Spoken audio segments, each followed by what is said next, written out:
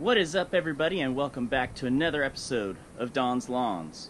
Yeah, Don's Lawns is the best! I know I haven't shown you guys my front lawn very much this year, so I thought, let's go take a look and let's talk about what's going on in my front lawn.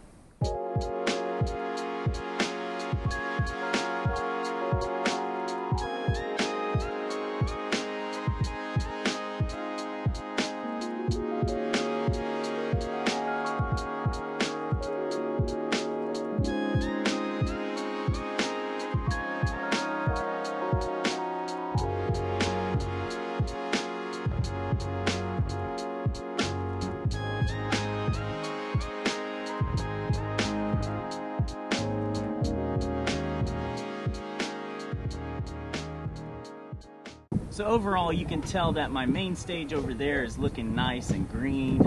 I do need to feed it though. It is a little hungry right now. It's been over a month since I fed it anything, so I've just been focusing on watering and mowing on a regular basis. But over here, my front side piece, it is looking rough. Yeah. So I wanted to kind of show you guys what's going on. It was looking fine before the hurricane a couple weeks ago, but now, since Hurricane Hannah, it is gone to crap. This section of the grass for sure is bad.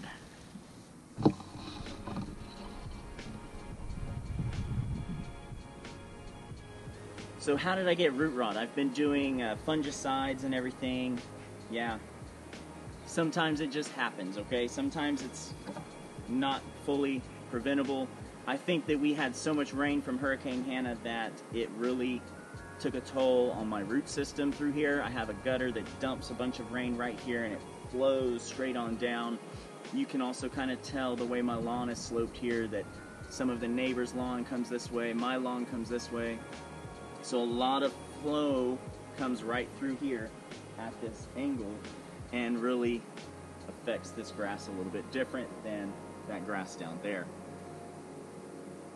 I've also been dealing with drought, so because it hasn't rained, and I think that all of that water all at once from the hurricane and then no rain for a while really drove the plant's roots a little less deep in a sense, but I don't know. We're going to address it. I think the major thing is that I'm going to have to remove any of this dead diseased grass first. Second to that, I'm going to have to apply a fungicide. And then I'm going to use my good old trusty peat moss to help neutralize and stabilize the pH in this section of the lawn.